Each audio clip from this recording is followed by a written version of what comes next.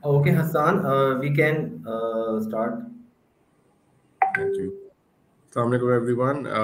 Welcome to another episode of CxO Global Forum. Today is a special episode with one of our technology partners, Avanza Solution. Uh, and with me today is Mr. Ali Ahmed Thawerani and Mr. Mohammad Taha Aftab, who will be on the panel today and will be sharing their insights about the company and their success story so far. Uh, Assalamu alaikum, sir. How are you guys? Walaikum salam, Hassan. Alhamdulillah, we are fine. How are you guys? Walaikum salam. How are you? Uh, okay, so I'll start my first question from Mr. Ali. Uh, Tell me about Avanza Group and Avanza Solutions. What is the business? What are the services that you guys offer, and what is the company all about? Uh,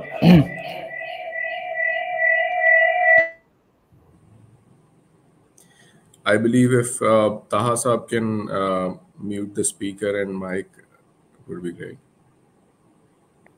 yeah, sure. Well, this question is more towards the pre-sales side, so Taha may be able to answer this better.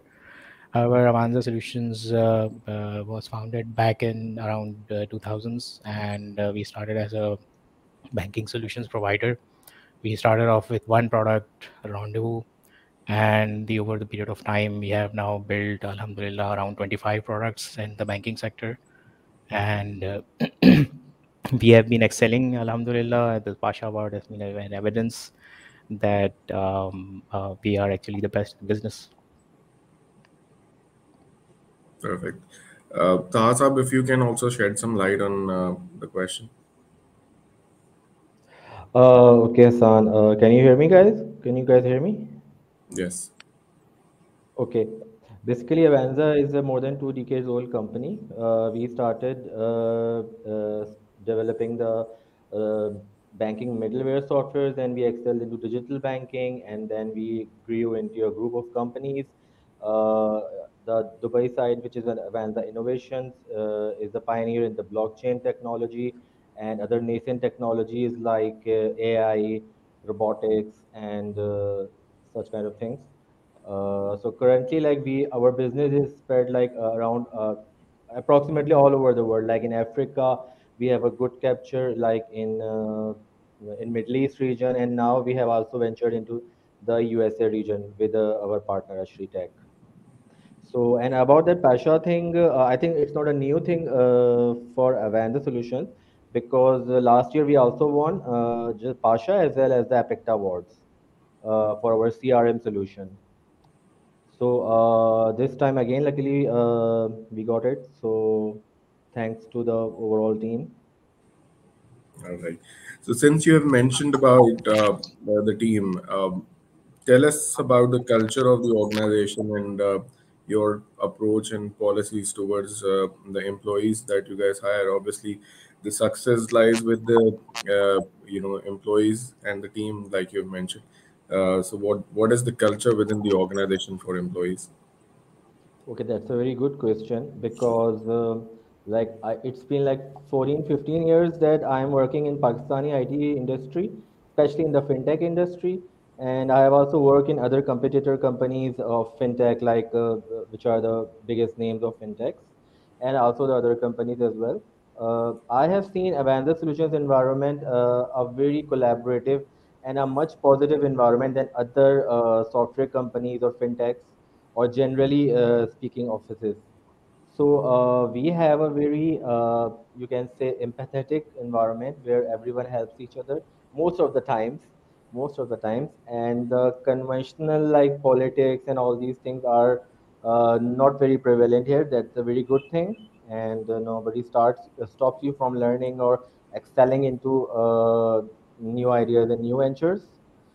So our policy towards employees like very employee friendly, you can say, somewhat employee friendly, and as compared to other companies, like the work balance structure, the HR policies towards the remunerations and other similar things. Exposure to the industry, exposure to the fintech fraternity from which we belong. That's a very key thing. So, Additional to that, Tasa, actually are the induction criteria and procedures for Avanza Group? Are you guys do you publish your openings? How do you actually recruit people? Because we've been having a round of discussions around providing opportunities to the youngsters in companies like yours. So, what are the areas where you find it? Where do you think that the newcomers are encouraged within Avanza Solutions? well, we start from directly start from the universities. Like when I was in my university, I used to see there's a job board in every university. I used to see Avanza Solutions opportunity. So Avanza Solutions was introduced to me back then in my university days. So there are multiple approaches towards new inductions. Like we also contact go to universities and do perform the recruitment drives there to hire the fresh blood, the fresh, energetic people from who are immediately graduating from good universities like NAD and Sir Syed and FAST. So we conduct actually go there and conduct hiring drives, and then we also have the conventional things to publish our vacancies like LinkedIn and Rosie.pk and so on. And also we also have an incubation center in which what we do that we hire candidates, select them, and we induct them in that incubation center to train them on the new technologies which are using, and then those trained resources are selected to other project teams and other development units. So we have a very process-oriented and structured hiring policy and screening policy as well. Fair enough. Ali, please feel free to jump on to any questions that are relevant to you. So I'm not being very specific with the questions, but you're more than welcome. Yeah, sure. Basically, Avanza has started their graduate training program last few years, and that has been, really successful. That the students are from all over the universities join us for test, and then they go through the process of training specific to our products, and then later on they are inducted in different departments, and that has actually really helped us in dealing with the hiring of resources and such. Most of the time, when we hire resources, we provide intensive trainings because our products are very specialized banking financial products. And then later on, we also teach them how to do secure coding and all that, because security has been a really important thing these days in financial industry. So we go the university students have to go through a very long tedious training kind of process. Then they start adding value into our products. So in the meanwhile, we actually encourage all these students, because they are looking at the financial products the first time. So whatever ideas and new things they come up to their minds, we encourage them, and we try to incorporate those ideas as well. So few of these ideas in the recent products have actually been suggested by fresh graduates that have just been passed out from the university. So we actually encourage a lot of such newcomers into take the initiative and all. Perfect. So, moving on to the next question, could you share the journey and achievements of Avanza Solution so far, especially if we talk specifically, your experience with the customer satisfaction and the success recipe behind it? Okay, as far as the first part of your question, Avanza success story is a saga of successes. Like it started like more than 2 decades back as a single company, and then we opened our branch in Middle East in Dubai, which is registered as Android technology, but that's also part of the group. And then we excelled and we partnered with a corporate to produce another company which is solely our payment gateway, which is apps Avanza Premier Payment Gateway. So we have grown from a single company to multiple companies and a group of companies throughout these 2 decades.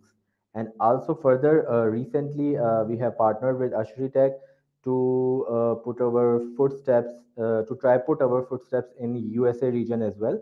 So we are currently like under in the process of making some new sales there.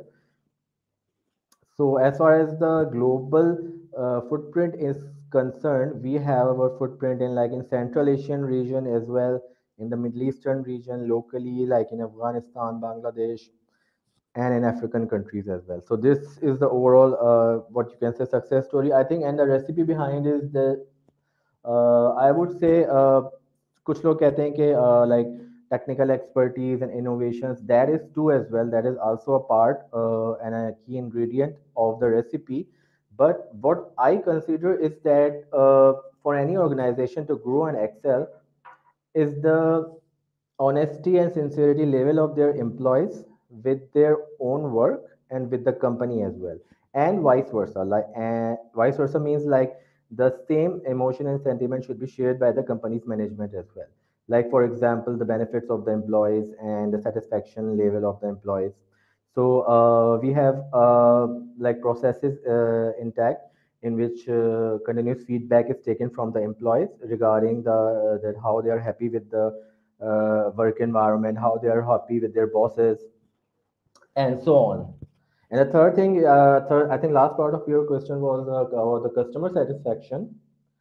I think we are a company who is very flexible just to satisfy the customer because the customer satisfaction is the topmost priority. So what we do is we offer such kind of solutions and such kind of pricing models to customer to facilitate them enhance their business and to add value in their existing processes. So I think overall customer satisfaction is evident, like we have some biggest banks as our customers, satisfied customers, and we are continuously like offering them upgrades and they are purchasing upgrades from us and things like that. We are continuously signing new banks. So that's pretty much about it. And of course जो छोटे मोटे hiccups होते हैं वो तो हर technical solution में आते हैं. You can't avoid that. But maximum you can do is to provide a 99.9% uh, effective solution. So I think which we successfully do and are doing in many banks. All right. So moving on to the specific, reason why we are having this conversation today. So first of all, congratulations to you and your team for receiving the Symmetry Award. We just wanted to know, tell us about the experience. How did you guys actually perceive the nomination, and then after winning the award, how did you guys celebrate?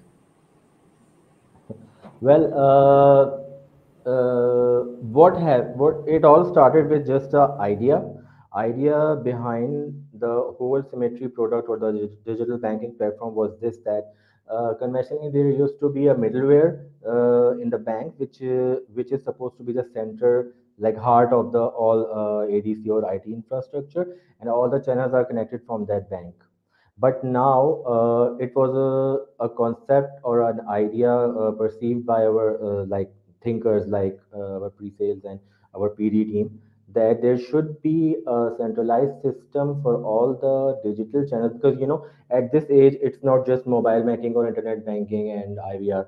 Now lots of digital banking channels are being introduced, like digital onboarding, biometric systems, and you name it, so on and so forth.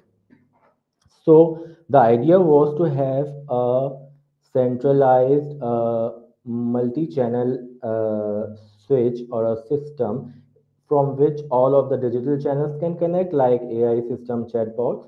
And on that core system, we would be able to define the rules and the regulations and the configuration and the business logic of all those like processes or transactions. And then from there the initial transactions will fall on that system, it will be processed, and then it will be transferred to the middleware or routed to the middleware. And from there, the middleware will perform its conventional processing, which it already does. So it all started with an idea, and then we shared with idea with our technical teams, and thanks to then enters our the super PD team of Ali Bhai, uh, who envisioned the project, and you can say the created or produce its architecture in such a way that we can integrate it with many other systems. Like we also developing an open API platform in it, and then the result is in front of you. And we have also been able to, it's not just it started with a concept, but it grew into a whole actual product, which is already been sold and being deployed in existing banks, which were our existing customers, and we cross sell them, and the project is already in the pipeline. So I think it is definitely a success story, because there was a time, I still remember, I was a part of it, that this digital banking channel or the Symmetry platform was supposed to be a story or some you would say a dream come true type of thing. But now we are actually having it and selling it in the to other banks, and so that's Yeah. pretty much around it. And I think So on the technical side, that how it actually developed into a system, a sellable system. Our super PD lead, Mr. Ali, would be able to throw some more light on it and how they easily. perceived it. Yeah, basically, when they first pitched that idea to me, it was very challenging because these days there are so many integrations and all. So we had a lot of dimensions that in which there was solving real customer problem that they are facing, and it should be meaningful to them. And then there since we are a product based company, so there is always a dimension of that the product needs to be taken up by the implementation team and then get implemented in different banks and customizations and all. Then there's a support aspect as well, and a lot of times these dimensions are contradicting each other. There are contradicting requirements, support problems, and all that stuff. So basically, we actually sat down together. That there was a champion from the customer side, a pre-sales team. There's a champion from the implementation team, a champion from the support side. Then basically we sat together and we actually mulled over all the features and all the functionalities, and then we agreed on that this is something that we need to develop, and then finally it went into the development and the product came out. All right. So, for the audience, if you can briefly tell us about what this Symmetry Award is all about. And we understand that you secured the Gold Award for Avanza. And if you can also tell us about the categories of the award, so that the audience is well aware, and specifically the impact of receiving this award for the digital banking industry.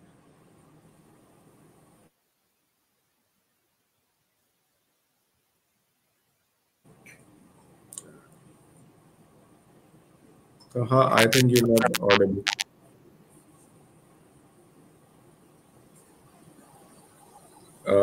Ali, can you hear Taha? No, no, I can't hear you. Am I audible now? Yes. Okay, so I think last year when we enrolled into Pasha, we didn't enroll this product. Rather, we enrolled CRM, and we also won that in that category. This time we enrolled this product. We enrolled several products, like there was a e-statement product as well, and other products like I think remittance system was also there. But this product was the, like you can say, a hot cake for us to sell and to present there in the Pasha Award as well. So what we did, that we decided to go with that product, and then definitely there was a challenge to display them and to create a presentation which and a demo which creates a wow factor. Because it's just 10 minutes to display all the prowess of your system and your solution, and you have to just go through this perform a demo as well. And so it was a challenging. Mr. Hamad Abdul Haq, who's the global pre-sales head, hats off to him. He did that.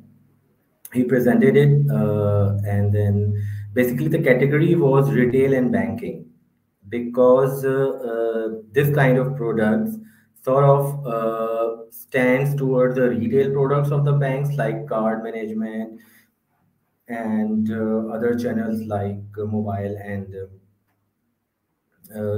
NFC modules, chatbots, Open API. So this is pretty much like Pasha considers them as retail and banking. So we won that, and we were I think we were the only winners. There was no runner-ups in that category. So we were the only winners in that category. Perfect. Uh, so, with technology rapidly evolving, how does the vendor solution keep up their pace with the changing demands and the trends in the industry? Yeah,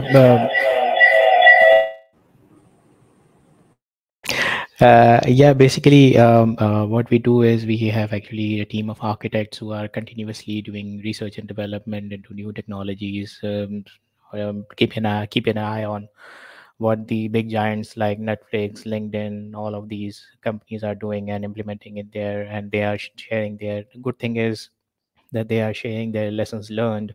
So based on all of those research and development, we actually see that which architecture is basically fitting in our particular solutions as well, and we try to do it obviously on the merit basis, that we go through the entire process of building pros and cons and evaluating architectures, technologies. There are different parameters that we have to look into, like how much this technology has been sustainable enough and so far, and all these things. And after that, we actually come up with the when we are actually developing a new product, we also try to upgrade our technology stack and come up with a new technology stack and new technology trends.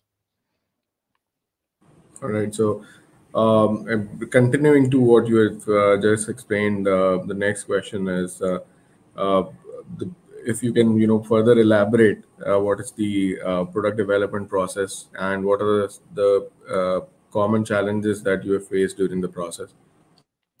Okay. The As I explained a little while ago, that there are different dimensions. There is a customer problem solving dimension, that it has to solve some real customer problem, and it's not like just a product for the sake of product, right? So that is a one dimension. Then there is other dimension, that we have to do implementations in different banks, so it should be customizable. Then there is support dimension, and these are contradicting often. So what we try to do is, there are so many constraints and so complexity of the solution, so we try to drop a few constraints. Obviously we cannot drop customer satisfaction constraint, so that is on the topmost agenda. After we have build a solution around what satisfies the customers most, then we keep on adding more and more constraints, that how it is going to ease life of an implementation engineer, how it is going to ease life of a support engineer, and so on and so forth, while making sure that entire time the solution remains feasible and it's acceptable to the customer, right? So all of these champions from different departments, we collaborate and we discuss and debate a lot of things, and the sessions, we do a very long sessions to conceive the features and how the architecture will be, how it will be technically implemented and all that. Then later on, once you have decided on the architecture and decided on major decisions that needs to be taken in the beginning, then later on it just remains is that you have to split into different deliverables and release planning and sprint planning and all that, and hand it over to the developers, and all that stuff. All right. So, and considering that this product belongs to the financial industry, banking industry specifically, which is a very customer focused and customer driven industry. You've slightly touched upon the back end side and the efforts that you guys have put in developing this tool together. What are the focused areas that were considered while creating this product for the customer experience side, the user experience side, the overall UI and UX of this particular tool? Well, that's a very good question because as our customer experience side is evolving, not just our but globally, because now the customer wants everything on a single tap, on a single finger tap. Now gone are those days in which customers used to go to the branches and wait in the lines and so on and so forth. Now customer himself wants QR code to scan QR code and make payments and to just tap their mobile devices and make payments through tokenization and all this. So customer experience is the main focus and the ease of the performing and electronic transactions, because you know what our focus is, we Avanza as a fintech, and also not just fintechs but banks and the regulator, which is the central bank, State Bank of Pakistan, is very much focused on financial inclusion. So all of these channels like QR code scanning and NFC and tokenization and open APIs, these are focused as from my perspective, what I see, that eventually it will bring more financial inclusion in a country like us, where currently financial inclusion statistics are not that satisfactory. So, user experience is definitely a very important thing, because nowadays a user is not just a no ice user. Even such a user which we consider is no ice is not no ice anymore. He has or they have, because the Gen Z, which is evolved, seeing all these mobile apps and all these technology. What we did an actual research, a market research, that in Pakistan or globally, region wise, we did it region wise, like in Africa, in those regions in which we have good footstep and good customers, like in Africa region, Middle East region, and our Asia Pacific region, that what are the percentage of Gen Z users who are using digital apps, and what is the percentage who are using digital apps and to perform transactions, and other similar things like that. So we did this kind of research, and then we for the UI UX designing, we did a design thinking process in which we sit together with the graphic designers and the development teams, and we try to fix a solution, try to produce a solution which is like both customer friendly from UX point of view, because you know nowadays a customer can very easily, he has so much options in market available, like there are so many fintechs and so many platforms from which customer can perform digital transactions like easy pesa and so on and so forth, that he can just switch from your transaction in a one go if he doesn't like anything. So the user experience should be designed in such a way that it would be most you can say convenient and easy for a common person to perform a digital transaction, because what as a society we are not that technology adapting society generally. I'm talking generally about the overall population of Pakistan, because you know when we are thinking something on a larger perspective, on a retail perspective, especially we have to consider the overall population of the country. So people are not that much technology savvy. So providing them a QR code to scan to perform their transaction, it will take some time for the people to adapt that technology and first of all trust that technology. So the user experience thing is considered during the design thinking, and then the most important thing is the security perspective. Like often customers are like very afraid that they will lose their data, or they will be a victim of some kind of fraud or and a cyber attack or something like that. So then the design, when the design actually the product architecture and the product pipeline has been developed and produced into a shape, then we also have to consider the security standards which are currently prevalent in the market, like P, uh, PCID, PADSS, and PASFS, and so on and so forth. So all of these like is a stage by stage process, and each stage is very comprehensive and iterative. to build out and produce a good product. So we have to go through all these stages. All right. So, and continuing to what you just mentioned, what is your vision for the future to actually uh, uh, keep ahead of the, stay ahead of the curve and tackle your competition as well for this particular product? Uh, I think it would be, since I think we are the pioneers of this technology here in Pakistan. So definitely complying with the new latest trends and technologies and things which are being introduced internationally. Like for example, let's take example of India. Like in Indian region, they are like somewhat similar nation as we are.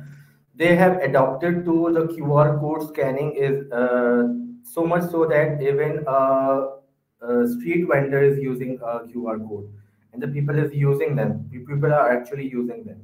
So we also have our target to achieve this kind of success, that people are so much interested in cashless transactions on every level and scale of society. Like I have given example of a street vendor, a cart vendor. So our goal is to do this, and definitely every success story has a long line of successes and failures and iterations and reiterations. But definitely we have a 5-year plan, development plan for this product, that in every ascending year we want to see this product on a new level.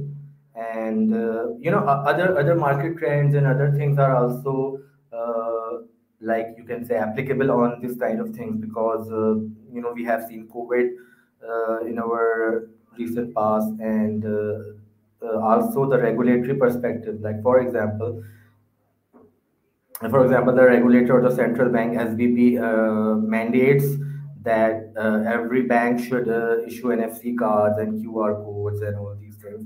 Then it has to be done. Just like RAS, take example of RAS payments, RAS QR payments, P2P payments. Since it's been mandated by the regulatory authorities, so that's why every bank is running towards it. So the regulatory authority, which is SBP, definitely it's a state-owned agency.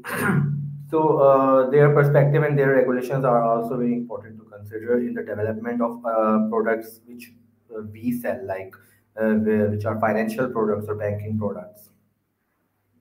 So definitely we have a 5-year development plan for our product, and we see them due to our continuous development and acquiring of technology by our PD team and our implementation teams.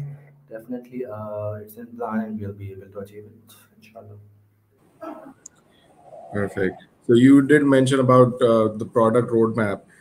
An important aspect for your customers is the support mechanism that you guys must have prepared for the customers who adopt your solution. So if you can throw some light on the support mechanism that you have built for this particular product, and that will be passed on to your customer. Okay.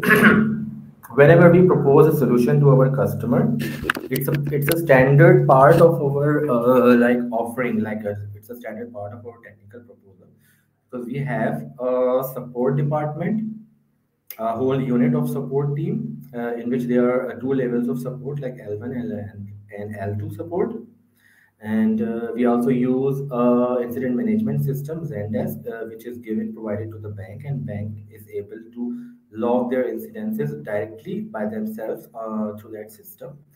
And our whenever we pitch a product to a customer, even in the pre-sales level, the you can say the SLA, which is SLA, and all the support terms are pre-agreed and well defined as a process or as an SOP in our books and in our documentations. So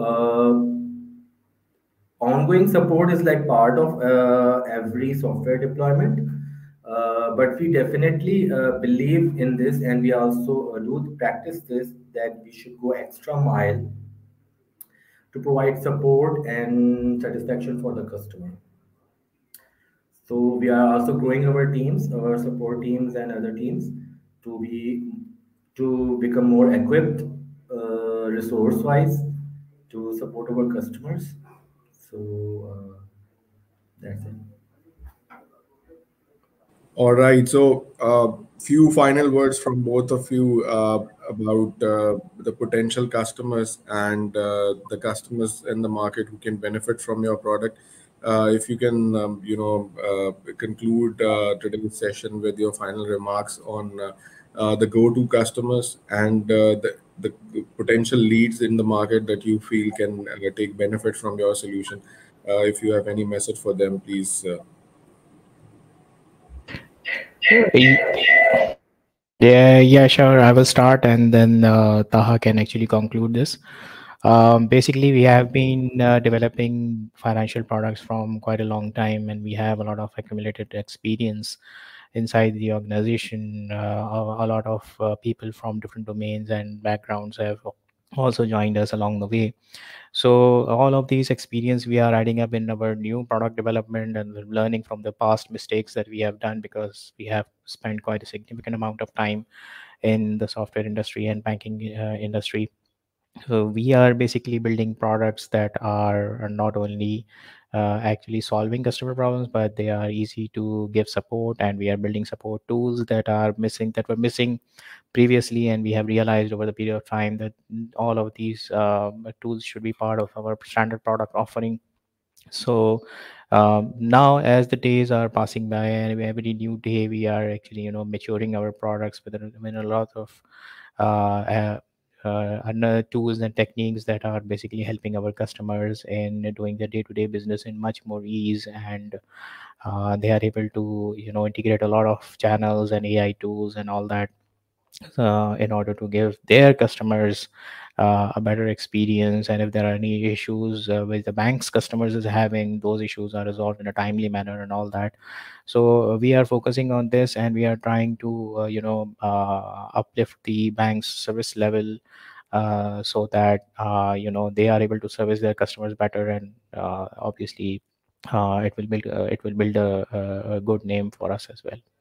So Taha.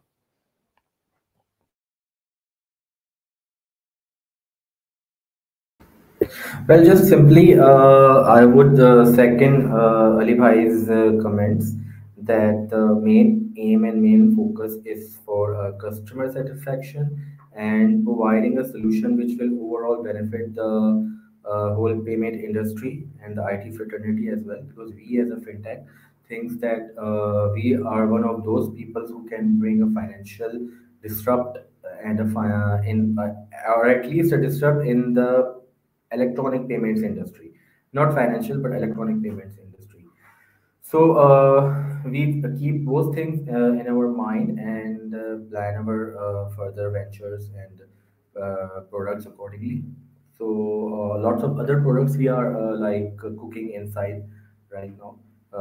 So all those products are considered in the same way, same design thinking procedures, and then considering the same technology stack by our technical teams, and also considering the pricing model as well, because nowadays due to the economic situation we have to be flexible in our pricing models and all these things. So these things also have to be considered.